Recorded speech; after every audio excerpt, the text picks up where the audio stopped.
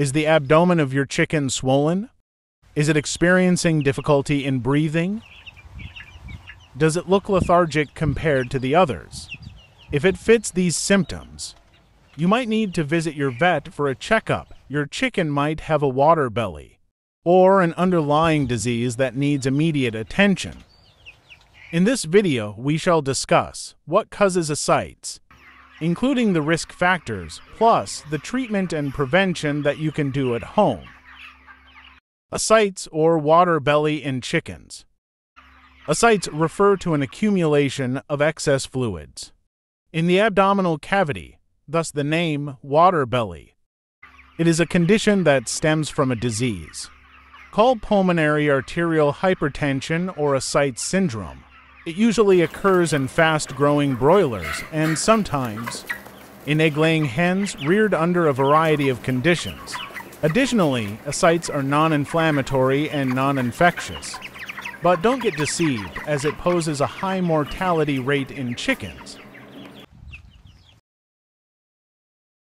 Several factors contribute to the development of a water belly.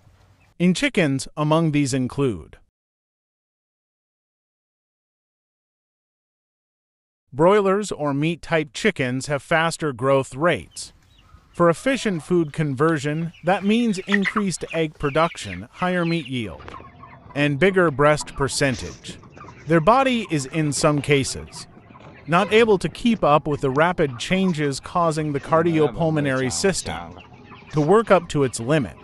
The heart starts to pump blood through the lungs to sustain the oxygen demand, but this increases the pressure in the pulmonary arteries. With time, it will result in right ventricular wall dilation and hypertrophy. Additionally, if the rest of the body grows faster than the lungs, it can cause hypoxia and ascites. Chickens also experience organ deterioration like the human body. It exposes the host to diseases or metabolic conditions once the system weakens.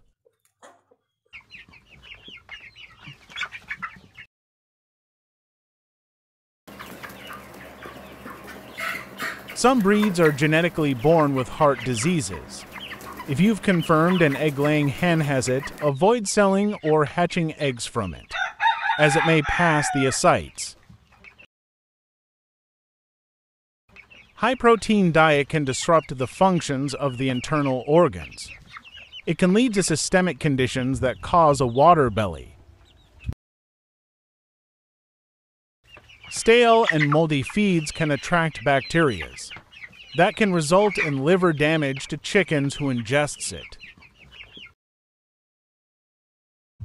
Extreme heat and cold can cause an imbalance. Too hot of a temperature can increase the risk of heart disease. Conversely, too cold can lower oxygen intake, resulting in ascites. Vascular damage occurs in the presence of viral and bacterial infection in some cases. You can also find this in toxic chemicals and compounds ingestion. Putting in place preventive measures is always better than administering treatment. As the saying goes, prevention is better than cure.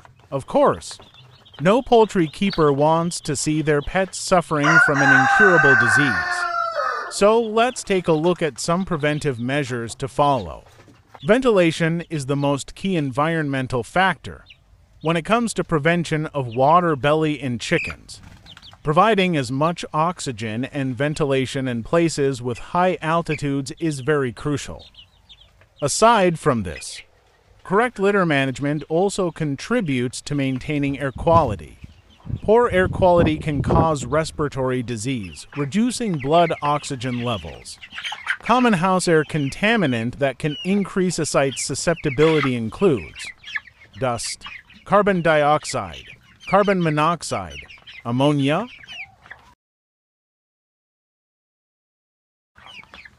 Unfortunately, there is no permanent cure for ascites.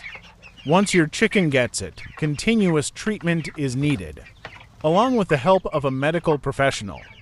The current known intervention is through paracentesis to remove the excess fluids.